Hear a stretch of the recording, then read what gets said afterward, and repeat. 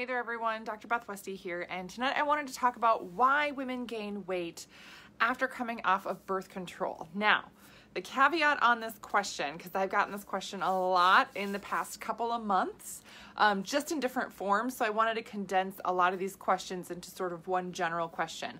The really tough thing about this question is that there's no one answer for anybody that's going to fit everyone, right?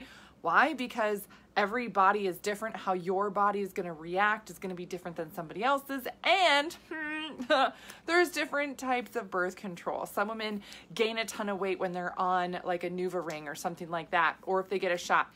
Some women don't. Some women gain a ton of weight when they're on a pill and lose it after. Some women, oh yeah, I gained a little bit of weight on the pill, and then I went off of it and I thought it would be fine, but holy crap, I gained a ton of weight after.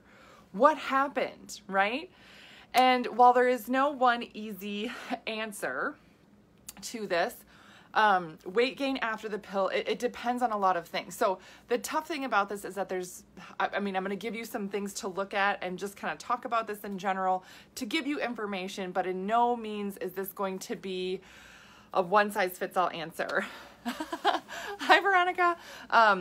So if you are looking for more information, more answers, something like that, the spring group that I have for the 12-week challenge is full, but I do have some slots to work with me in a very close one-on-one setting. I'll put a link here in case you're interested in filling that out and learning more about what that looks like. But this is where I help tailor and tweak and navigate everything.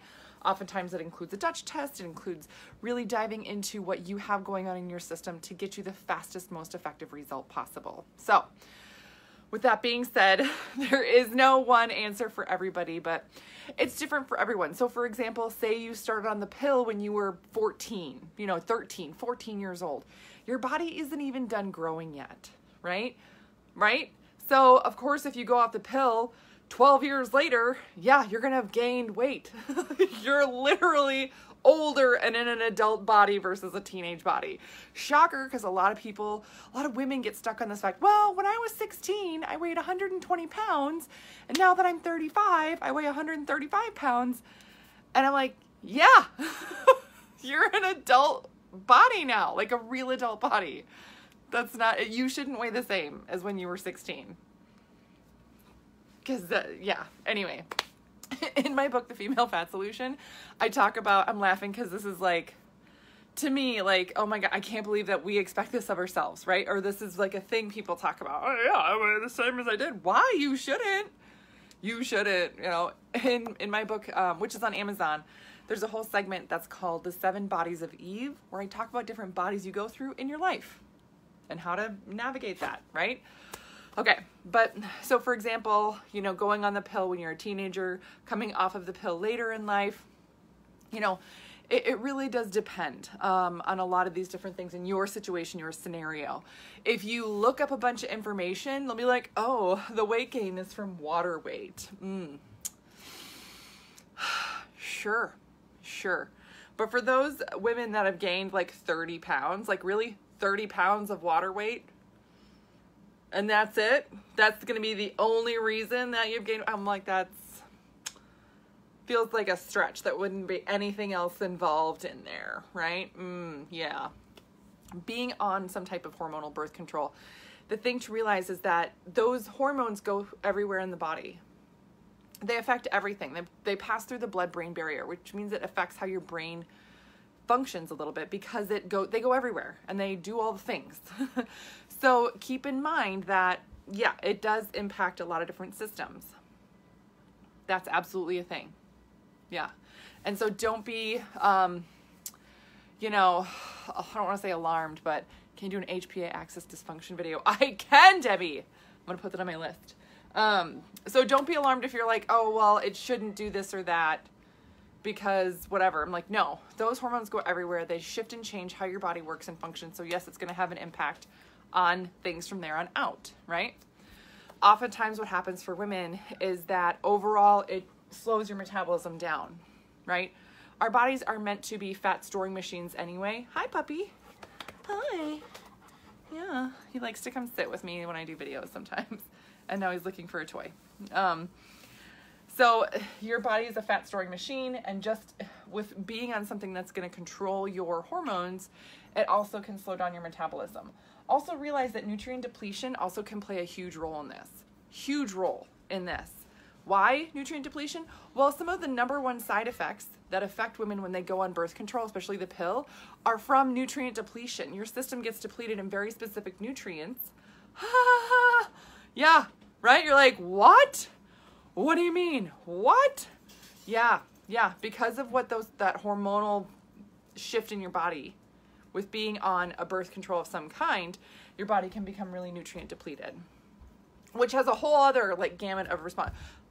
If you're nutrient depleted, do you have a slower metabolism? You sure can, right? Does it affect your performance? Heck yes, it does. Heck yes, it does. Yep. Loss of muscle? Yeah. Can this lead to this? Yes. Can this be a thing on its own? Yes.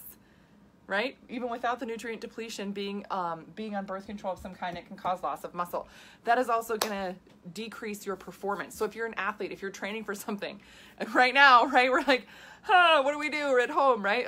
Do whatever you can weight bearing. That's going to be the key. That's going to be really, really important to really add.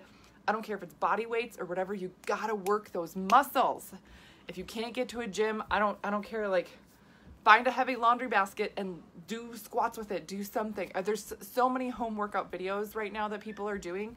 Do them. Do them. Oh my gosh. Oh my gosh. Yes.